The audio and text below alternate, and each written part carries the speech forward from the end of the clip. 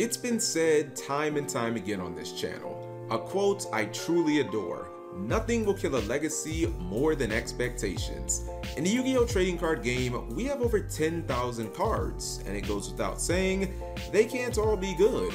Duelists, for the most part, I believe, have fairly reasonable expectations. But where they get jaded is when the hype cranks those expectations up to a 10, only to be met with a card, deck, or archetype that performs more like a 5. This new series I've created, aptly titled The Biggest Flops in Yu-Gi-Oh! History, is all about that. Yu-Gi-Oh! Cards, themes, and archetypes that were way overhyped and ultimately failed miserably based on the initial excitement and expectations. In this series, I'll cover the cards themselves, how the hype went, and most importantly, what went wrong. I'll also be making no disparity when it comes to who hyped these cards, whether it be competitive players, online Yu-Gi-Oh! Content creators like, well, me, or yes, even Konami themselves. If cards were massively or legitimately overhyped, and it didn't come close to matching that hype, they'll qualify for this series. But before we jump further into the video, let me take a moment to thank our sponsor, Raid Shadow Legends. Raid Shadow Legends is the immensely popular, world-renowned, action-packed RPG available on mobile and PC platforms. Raid has amazing graphics, intense battles, absolutely mind-blowing boss fights, and a rewarding leveling system, not to mention a multitude of character classes and hundreds of unique champions to choose from. I'm a big fan of Kale personally. He's a dark elf and one of the first champs you can access. I've also been known to take Athel for a spin. Honestly, she's probably my favorite champ. Her Divine Blades ability is crazy and has a 15% chance of being a critical hit. Right now, you can get the new legendary champion Deliana just for playing Raid for 7 days by July 20th. Enter code MyDeliana for massive bonuses to help you level her up as quickly as possible too. So start your thrilling quest by downloading Raid Shadow Legends today, but that's not all. Hit the link in the description and you'll also get a starter pack worth almost $40 to kickstart your game. This includes 3 free champions, Tiger Soul, Ramiro, and Misery-Cord. Not to mention 30 XP brews for leveling up. Available on Android, iOS, or PC. And don't forget to check your inbox every single day and check out the shop for absolutely free rewards that you get just for logging in. Now, without further ado, let's cover quite possibly the most infamous card of 2017, Sea Monster of Theseus. Some watching this video probably let out a laugh the second I mentioned the card by name. After all, it's no secret, Sea Monster of Theseus has hit full-blown infamy in the Yu-Gi-Oh! TCG community. While the card premiered in the absolutely stacked Raging Tempest Core booster sets in January 2017, we actually need to go back 2 weeks prior to that. After all, that's when this whole debacle started. The official Yu-Gi-Oh! Blog is an excellent tool for Konami to get out information to the community, display written coverage of premier events like the YCS series, and let us know about new products coming down the pipeline. While some of the articles may be written by random Konami employees who have never touched a card and are simply published under Konami Digital Entertainment, there are many others that featured seasoned veterans like Shonen Jump champion and Worlds participant Mike Conahim, or longtime Yu-Gi-Oh! Writer Jason Gerbermeyer, who I've probably mentioned by name 100 times in these history videos. The point that I'm making here is that the Konami blog was a well-respected and highly trusted source for Yu-Gi-Oh! Information, right up until this incident. On January 3rd, 2017, head of Konami R&D, Jerome McHale, published what at first appeared to be a fairly run-of-the-mill article. The title implied a nice gift for Yu-Gi-Oh! Duelists, and he started off by wishing players a Happy New Year. Nothing out of the ordinary. In fact, most companies write stuff like this early January each year. Where things got interesting though was when Jerome noted that he would be revealing the text of, quote, one of the strongest monsters will be releasing all year, and by simply clicking read more, players would instantly be granted access to this monster's effect. This line alone sent readers, content creators, and duelists into an absolute frenzy. It wasn't just the allure and promise of an insanely powerful card, but many, like YouTube's own Farfa, theorized that it would be a brand new TCG World Premiere card. I personally predicted that Jerome was hinting at Zodiac Momorat, aka Rat Year, But I had to admit that Farfa's logic of why would they reveal and hype up a card that is already largely known to the player base did make a lot of sense. In fact, so many players were mesmerized by the idea of a new broken monster that most disregarded the fact that the space where this new monster's effect was supposed to be was actually completely blank in the article. It was a pretty common belief at the time that it was simply an error on Konami's part, or that maybe Jerome was trying to use some out-of-the-box metaphor. In hindsight, you could probably say that this wasn't actually Jerome's fault, as he would go on to say in the article that the monster's effect was essentially a blank slate. Again, it sounded very much like a metaphor, but he was being 100% literal here. Over the next 24 hours, hype and buzz around this new powerful promised monster grew to nuclear levels. In fact, things got so out of hand on social media that Jerome himself actually posted an immediate follow-up article the very next day. This was basically to confirm that it wasn't a publicity stunt and that he wasn't trolling. To put this into context, Konami almost never responds directly to the community with their articles, but this was clearly an exception.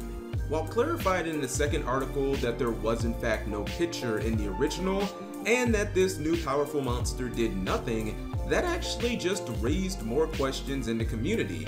After all, how could one of the most powerful monsters of the entire year do nothing and have no effect? Is this guy losing his marbles, some wondered? Well, 2 weeks later, we get our incredibly and wildly disappointing reveal, and all of these questions would be answered. Jerome McHale isn't just the head of R&D for the TCG side of things with Yu-Gi-Oh! He's also someone who's basically been around this game since its inception.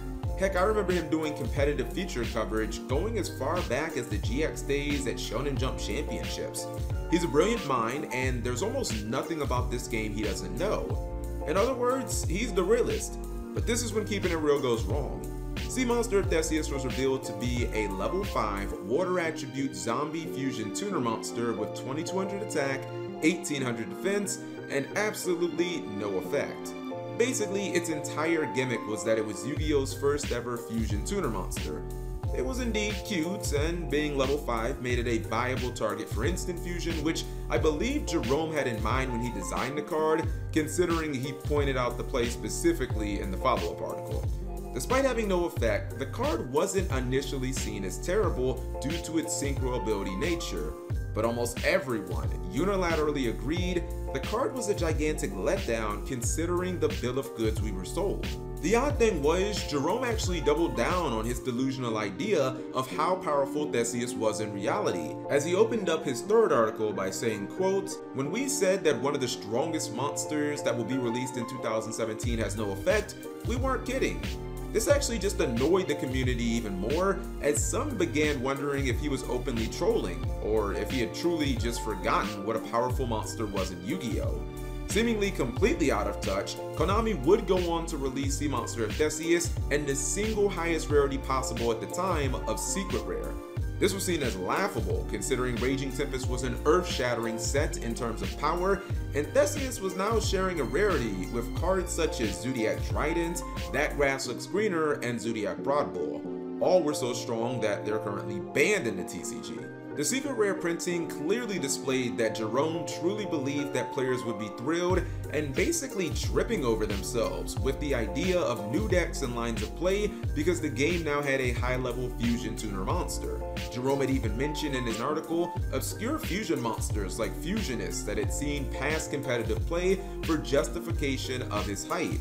For the record, Fusionist was used during early Zexal as part of the wind-up loop. While his thought process wasn't wrong and Theseus could in theory see competitive play for the same reason, what Jerome failed to realize was it generally took insanely broken combos using the likes of cards like Wind-Up Carriers and Mighty to make these obscure vanilla extra deck monsters viable. It wasn't that the cards themselves were strong or really even that valuable, they were simply cogs in a system and were selected because of their niche characteristics. Upon its initial release, Sea Monster Theseus was shunned, mocked, and memed constantly. It being printed as a secret rare only made that worse because most didn't believe that it deserved the rarity. However, with Instant Fusion at 3, it actually did have a sizable competitive run from February through May, especially on the regional level. It's true that Theseus was only playable with instant fusion, but it also made for some incredibly easy Psyframe Lord Omega plays with any level 3 non-tuner monster.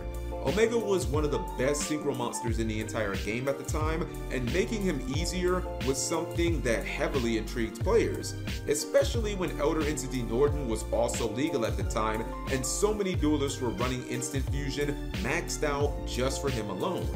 Theseus could be seen essentially as a backup plan or another avenue for different plays. Some Dark Synchro players did exactly that, as they used him in conjunction with monsters like Level Eater for all sorts of craziness. A lot of it involved things like shooting Quasar Dragon. Sea Monster of Theseus' play would fall off noticeably during the second half of 2017 after Elder Entity Norden was banned in June and instant fusion became significantly less popular. In the second half of 2017, Konami also introduced Master Rule 4, which devastated cards like Instant Fusion, as fusion monsters were now required to be summoned in the extra monster zone or to have link monsters on field. It goes without saying, but neither was really ideal for these types of plays, and it was a huge debuff to the card, and in turn, Sea Monster of Theseus itself. There were a few exceptions like Alejandro Navarro's Spiral deck that made a top 8 finish at YCS Guadalajara in October, where he used it as a tuner primarily for Ancient Fairy Dragon plays involving Spiral Resort. But for the most part, Theseus' popularity in extra decks pretty much fell off hard after the midway point of 2017. Despite the initial notable run that saw Theseus in a multitude of strategies and even as a play enabler sometimes, the card began to have a fairly infamous and continually memed legacy and reputation. Is this really one of the best cards of 2017? Here's the new card. That is supposed to be one of the strongest monsters that we're getting all year. And like, you look at it and just as 2 turners, and I'm like, wait, whoa. Is this a troll? And I felt like they totally trolled the heck out of everyone. They did it with Tardy Orc before, so don't say Konami never trolled us. Basically, anytime it was brought up after that year, people would often say sly and snarky things like, Sea Monster of Theseus? Oh, you must mean the most powerful monster of 2017. This is just my opinion, but honestly, I believe that players were justified in their sarcastic and passive-aggressive remarks. Theseus could have easily been looked at as successful from a conceptual standpoint, but the main issue here was Jerome McHale going so far and beyond what was necessary in terms of promoting or hyping up the monster. Calling it one of the most powerful monsters they'll release in the entire year was kind of asinine. Just consider for a moment that Zodiac Trident, Rapier, and Broadbull were all released in the same set as Theseus, and every single one of them has been on the Forbidden and Limited list in the TCG. Heck, Trident has been banned twice. 2017 was a ridiculous year for Yu-Gi-Oh! With powerhouses like Firewall Dragon, Masterpiece, Ignis Heat, Ash Blossom and Joyous Springs, Dynamite Knight, and many more that I don't have time to list, but I think you get the picture that I'm painting here. For Jerome to go so far out on a limb with that vainglorious nonsense for this specific card, most likely just because of its uniqueness and also because he made the card, I believe ultimately was setting this thing up for failure, no matter how you look at it. And for anyone wondering, this is the same man who created Nibiru, Dark Ruler No More, Dimensional Shifter, Spiral, and the Danger archetype. He knows when a card or theme deserves all-world hype. If those articles were never written or were just toned down significantly, a lot more people would look at Sea Monster of Theseus in a better light, and it wouldn't be such an infamous and meme card to this day. And with that, we are at the conclusion of this Yu-Gi-Oh! Story. If you enjoyed this new series and the video, or more importantly, you learned something, give the video a big thumbs up, comment your thoughts below, and maybe just check out the other videos on screen that I think you'll enjoy as well. Thanks for watching.